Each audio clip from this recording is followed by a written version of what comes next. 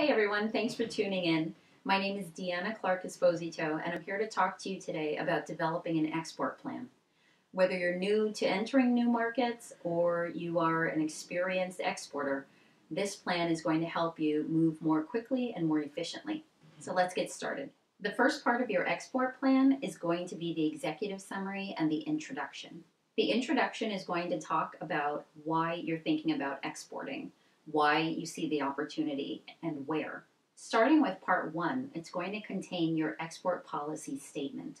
Just like any other integral part of your business, you want to understand where this fits in, why you have this policy, and your commitment to exporting. So your policy and any procedures that you have that accompany this policy.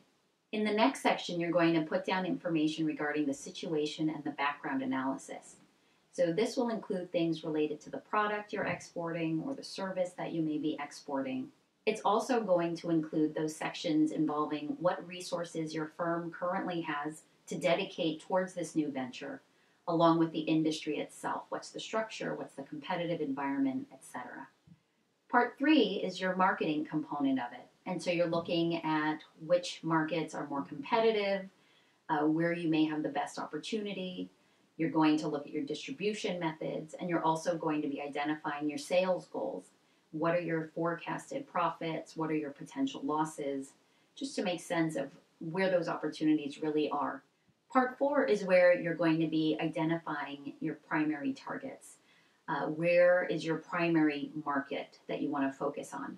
What are your secondary target markets that you want to focus on?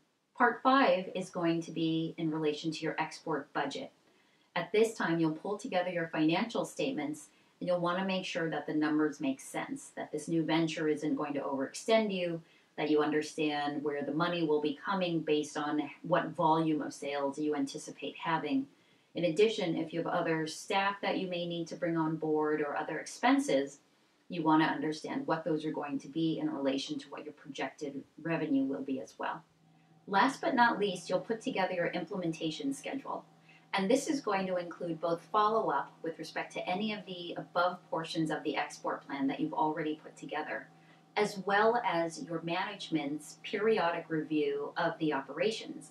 This way they're able to measure how has your export plan actually been implemented, how successful is it going, what changes need to be made. You're able to measure that against what your original export plan was. The last part that you'll attach to your plan is the addenda. On the addenda, you're going to have your background data, whatever data you compiled to begin with, information on how competitive the environment is. These are the things that will be included in your addenda. For more resources, you can head over to our website. You can also check out our other videos at the Clark-Esposito Law Firm PC YouTube page. And I look forward to seeing you again there. Take care, and thanks for tuning in.